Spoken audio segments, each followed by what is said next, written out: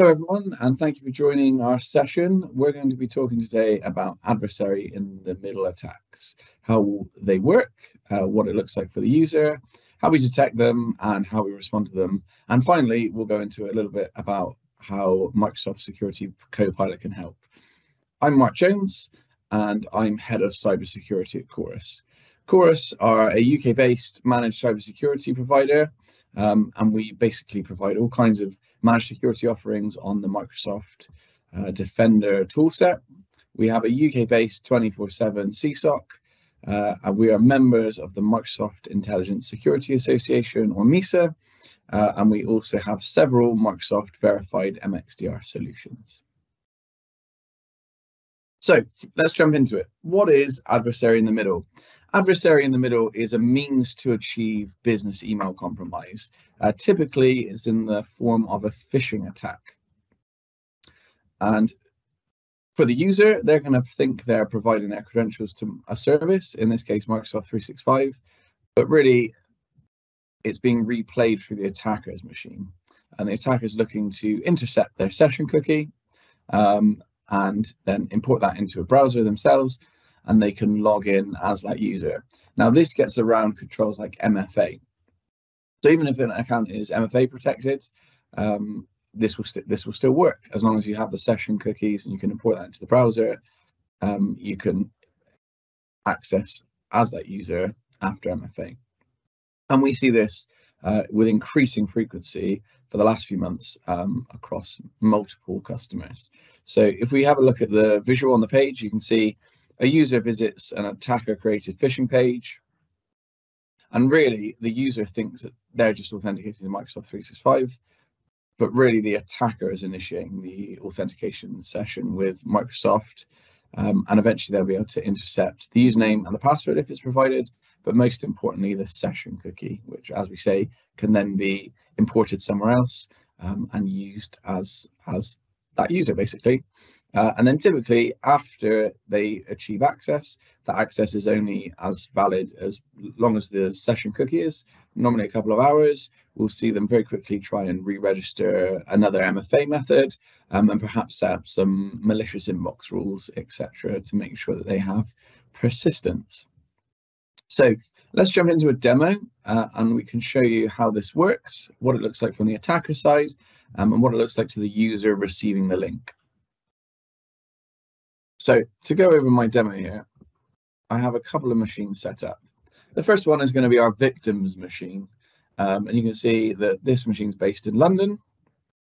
The second machine is going to be our attacker's machine, which is based in Johannesburg, South Africa. I also have this Linux box here. With 𝗦𝗲𝗀𝗀𝗀𝗀 running. Now, there are several pre-built tools to conduct these kinds of attacks with. 𝗦𝗽𝗲𝗀𝗀𝗀𝗀 is another example. It's very simple. There's not a lot of configuration that's required. And these tools actually automate a lot of the process. So I'm going to be showing you what it looks like to set up this attack from the attacker side. I've already bought a domain here, which is your name company. Everyone's familiar with typo squatting. If you imagine someone was able to buy a domain that's similar to your organization's domain, it's probably not going to cost them a lot of money, and that's really all they need to do to set off these kinds of attacks. So first of all, we have our config set up, the IP address of this box, and I've already enabled Office 365. So first thing to do is create our phishing link. So we're going to create one for Office 365. We're going to get that URL. So you can see here, I've set this up. We have yournamecompany.co.uk, and I've tried to obfuscate the fact that this is not a legitimate Microsoft domain by hiding it behind kind of names users would expect around Microsoft 365 services. So we have login.microsoft365 office outlook.yournamecompany.co.uk, and we're going to set up some TLS certs with Let's Encrypt. So again, it looks very convincing to the end user. The other thing we can do is take this link and shorten it. So if, for example, we find a URL shortener, we'll just take the first one here. and shorten this link. There we go. We could put that into some kind of email, which I have done. So if we go across to our user, you can see we're logged in as this MFA user in our demo tenant. And we can see that I've received a malicious email here from a user pretending to be SharePoint Online, and that some kind of folder has been shared with someone. So if someone was to accept that link, it's going to go to that shortened URL, and we'll see what looks to be a very legitimate looking login page. So if you're eagle-eyed, you can tell from the URL bar up here, things aren't quite what they seem. It has the same link that we just set up on our box, which is login.microsoft365 office outlook.yournamecompany.co.uk. And you can also see the connection is secure. The padlock that users are used to looking out for is there. This looks very convincing and is easy for a user to slip up and consent. Also, protections like MFA aren't necessarily going to be that useful here. So our MFA user has already answered MFA this morning, probably when they started work. So they've already provided MFA. They're not going to be asked to provide MFA again because it's within the time, but we can sign in. And that will go straight through and it redirects to office.com. So we haven't ended up at SharePoint like the user was expecting, and they might not be aware that anything's happened there, but that's all we needed to capture their session cookies and log in as that user. So if we go back to our attacker box now, we'll just close that down, jump this one up. You can see here we've got a message saying all authorization tokens are intercepted. So if I have a look at the session, this huge section of text here is the good stuff. This is what we're looking for, and these are the cookies that we need to import to log in as that user.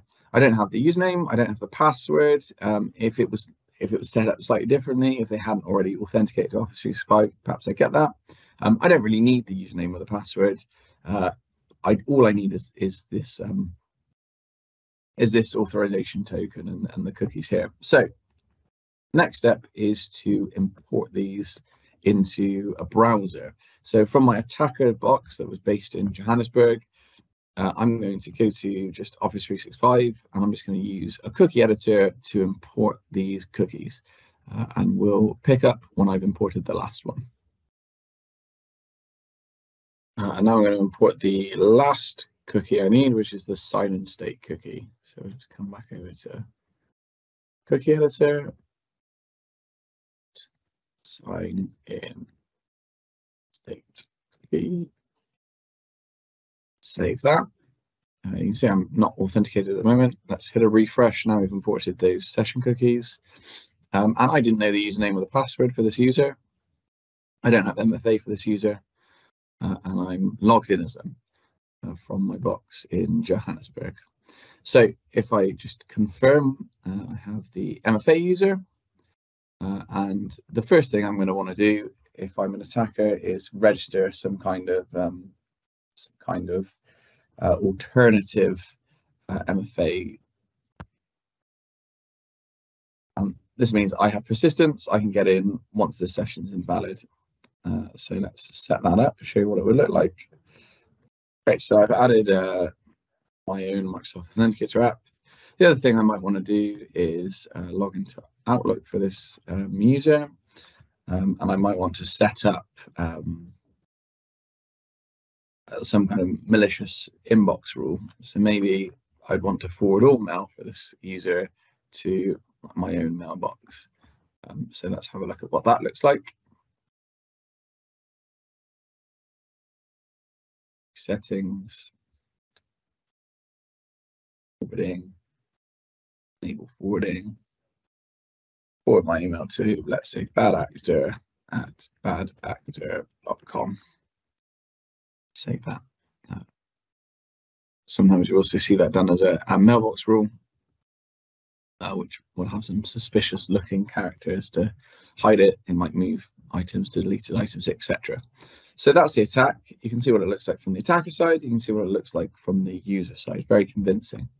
And now we move over to the detection side of things. So if we go over to Sentinel, and I go into my demo Sentinel here, we'll be able to see what did Sentinel and the Defender tools pick up. And you can see that this kind of attack is not quiet. It raises quite a lot of noise. Now, if we go into the incidents, we have a multi-stage incident involving persistence and collection. And this is a correlation of a few different detections. We also caught the creation of the forwarding a redirect rule as malicious. And this threat intelligence session was created by Azure AD identity protection. And it's raised as a high priority incident. So we're very quickly able to see that something's gone wrong here. We've also got some other detections in Sentinel like this one, rare and potentially high risk operations that are provide useful capabilities to attackers. Again, this is called MFA being registered. And we might see some other detections, which you will see on your screen now. So let's talk about detecting adversary in the middle scenarios. On your screen, you can see a number of detections from the various different Microsoft tool sets that are very useful in capturing this type of activity. So first, we're going to talk about Entra ID, identity protection. You will get user risk would increase around these types of attacks. So first of all, we'll see that the MFA user that we're targeting this attack again has spiked to high user risk in my demo tenant. And there's some detections that are really useful around there. There's threat intelligence sessions, unfamiliar sign-in properties, anomalous tokens. It's a very valuable product for detecting this kind of behavior. In Defender for Cloud Apps, we can see some of the after breach activity. So we'd be able to see suspicious inbox manipulation rules. Obviously, you'll remember the victim's machine was in the UK. The attacker's machine that they imported the session cookies on was in South Africa. If I left it a bit longer, we'd likely see activity from infrequent countries, impossible travel, those types of detections. And we can also see suspicious behavior in SharePoint and in their emails. And then we have Defender for Office 365, which contains all kinds of phishing related detections. And we also have access to telemetry around URL clicks. So we can see every link that our users are clicking on, which could be really helpful in detecting how this has happened or where users have fallen victim to a phishing attack. If you have all parts of the Defender toolsets deployed, so Entra ID, identity protection, Defender for Office 365, Defender for Cloud Apps, Defender for Endpoint, and Defender for Identity. There's also automated attack disruption, where if it has very high confidence in this type of attack, the Defender tools can actually run playbooks themselves and go a large way to remediating these attacks almost immediately as they happen. I'm going to share my screen one more time. And just to confirm, you can see this MFA user on my page.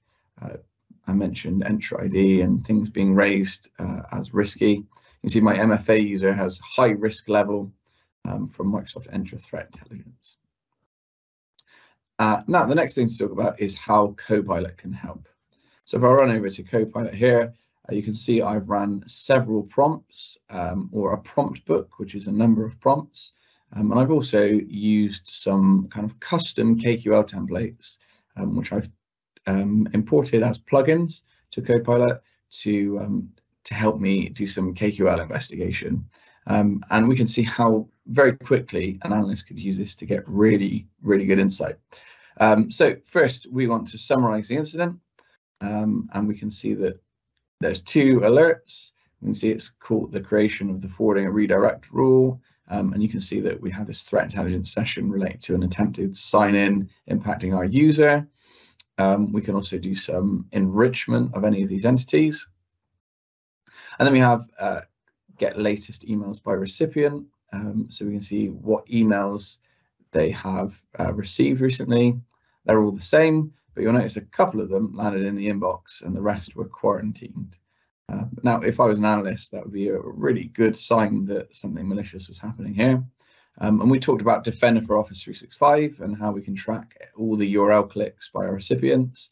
I can, again, run this through Copilot, and it's going to show me the latest URLs clicked by this user in emails. So I have obviously the shortened URL, and I have the full malicious URL that you'll remember we created on our attacker box. And I also have this network message ID here, which is the unique reference for that email. And I can again ask Copilot for more information about that email from the network message ID, and it's going to show us everything relating to that email, including that it's detected as a phish, who it went to. Assume this went to multiple users, we'd very easily be able to find that out, and we'd be capable of taking remediation steps very quickly. Thank you for watching our session. I hope you found it useful and interesting. If you'd like to find out more about Chorus, then you can visit our website at www.chorus.co.uk. We'll also be at Microsoft Ignite at the MISA booth on the 16th of November.